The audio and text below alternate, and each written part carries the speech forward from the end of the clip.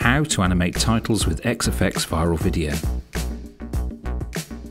Animating the movement of the titles is easy. First of all, place the title in your chosen position in the frame. You can drag it on screen or control it in the inspector. It snaps in the centre, edges and corners. In the inspector, choose which direction you want the title to move in from, and which direction you want the title to move off to. Set the speed. Here we have left it at 20.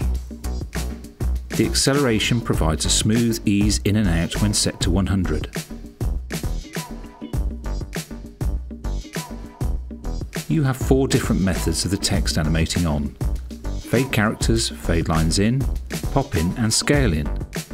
By default, the animation starts once the title is stationary. To get the title to animate in with the text already up, have the Wait Until Still checkbox and the other animating styles toggled off.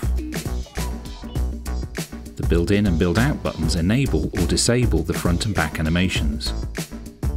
Creating 2 subtitles back to back, for example, would have the Build Out toggled off on the first and the Build In toggled off on the second.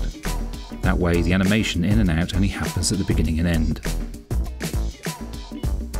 For more help, check out the other tutorials for FxFactory viral video.